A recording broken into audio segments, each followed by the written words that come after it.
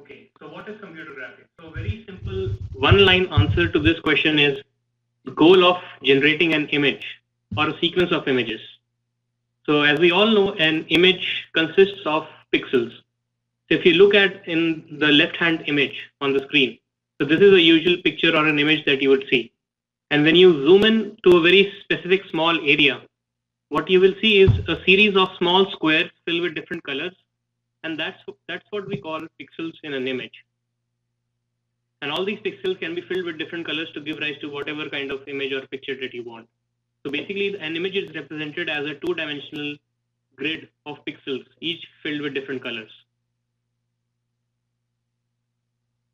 And the goal is to depict or synthesize realism in the scene. Basically, you don't want to take out your camera and capture the scene. What the goal of computer graphics is to try to recreate the real world that we see around, or even beyond that, something which is not seen in the real world, but which is just a matter of imagination. So let me give you a very basic idea about what does image synthesis is all about. So we want to mimic the process of taking a photograph. So what happens in the real world is you take out your camera and you go and take a picture. So what happens is like there is a light source somewhere, which is usually the sun, or if you're inside the room, there are different tube lights or all those things. And there are some objects. So these objects interact with the light and they reflect the light towards your eyes or the camera. So the way this light and object interact is something that happens in the physical world. And then as the light rays enter the camera, they enter the image plane or the sensor of the camera, and that's what the photograph of the scene is formed.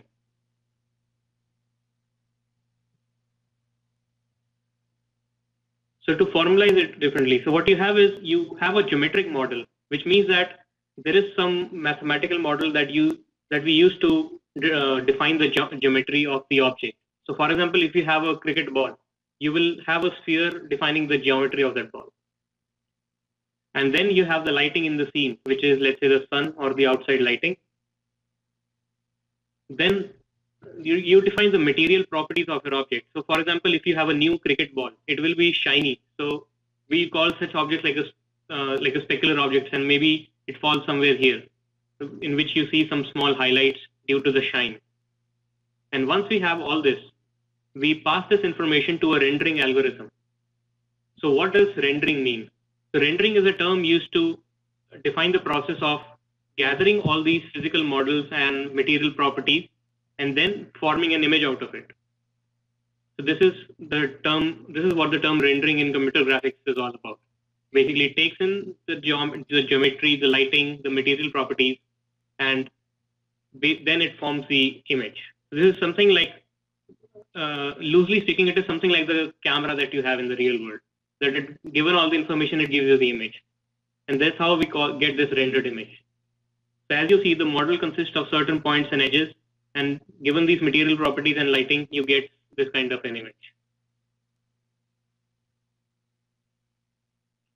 Now, more generally speaking, so computer graphics is about images, but if you want to synthesize videos, which you see all the time around you, that you have videos instead of just the images.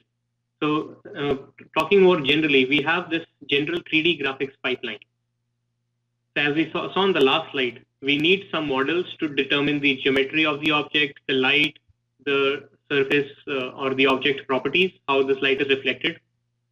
And now in addition, we require animation on top of it, like how do these objects move in time? Because when you want to make a movie, you will see the objects moving around in space. You don't want to capture a static space for a movie. You can get a picture for that. So this is what animation means, that you want to animate those objects and move these objects in time. And then again, the final pass is the rendering pass, in which you collect all the surface properties and the lighting and generate the final image from your camera, from a virtual camera, what we call. So I hope this very basic process is clear to everyone. Yeah. Anybody has any questions? Anybody has any questions? So. Okay. So carry on. Carry on. Okay, so what are the applications of computer graphics? So as most of you know that movies is like one big application where computer graphics is being heavily used these days. So it is primarily used for special effects, which means that you want to generate effects which look very realistic and the normal users or the normal viewers are not able to distinguish between what is real and what is generated using a computer. So these are called special effects, what we see in movies. So for example, there is a recent very famous movie came out this year, Avatar, in which you see that there are so many different kind of alien characters which sort of look like human people, but they are very different, and the details and everything is so realistic that you can't believe that these creatures do not exist. And then there is the other side of computer graphics, which is to generate animated or cartoon-like things. So I mean, you must have seen so many cartoons like Tom and Jerry, and Mickey Mouse and all those. So those are all called animated. Those are all animated movies, and there are cartoon-like characters. So we can have that in 2-dimensional or 3-dimensional. So like Tom and Jerry and everything was 2D animated movies, and we have Toy Stories and Hanuman. So these are all like 3D animated movies. Then there is another aspect of video games. So nowadays video games are also picking up very fast, and there is like very high quality computer graphics being used. In many games, you can see there are like many natural lighting effects and very nicely shadows and all those things, which were not present like say 10 years back. So video games is a very upcoming field in which you basically try to put as much as possible. And the problem with video games is like because you are playing that game, so you want everything to be happen at the same time as you're doing. For movies, everything is done offline, in which you can spend hours and hours and days to produce a certain scene. But for video games, everything have to be there right in front of you. And there are many other applications which I'll just quickly gloss over.